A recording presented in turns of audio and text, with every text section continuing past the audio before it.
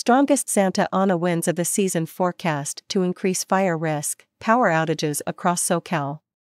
The strongest Santa Ana wind event of the season is forecast to increase the risk of wildfire danger across Southern California, as well as the potential for power shutoffs.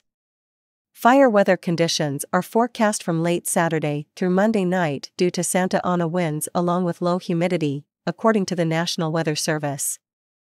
Gusty offshore winds and relative low humidity will increase critical fire weather conditions for the North Bay, East Bay, Santa Clara Hills and Mountains, and the San Mateo coast.